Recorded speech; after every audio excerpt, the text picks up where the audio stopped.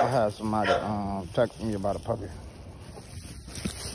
What's so crazy is he said, send me the pads online. I said, man, I got the real paperwork. He said, yeah, I want to see the pedigree.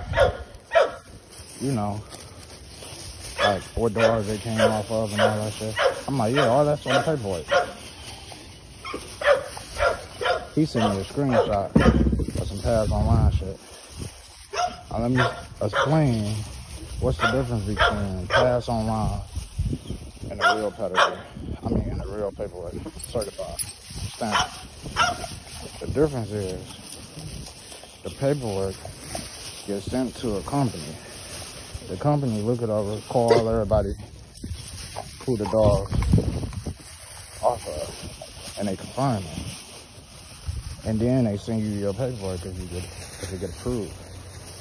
Some paperwork gets sent back because it's not approved. The Peds online shit, you can go online and register a motherfucking poodle. And say it's off of whatever you wanted to say it's off of. Peds online don't mean shit.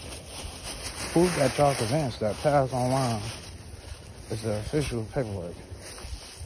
Now, y'all probably out here buying dogs because you seen some Peds online shit. Probably got a bunch of unregistered dogs and don't know what the fuck you got for us. And that's all I have to say today. When you text me about a dog, know what you're talking about. Or I'll just stop responding and you won't get no dog.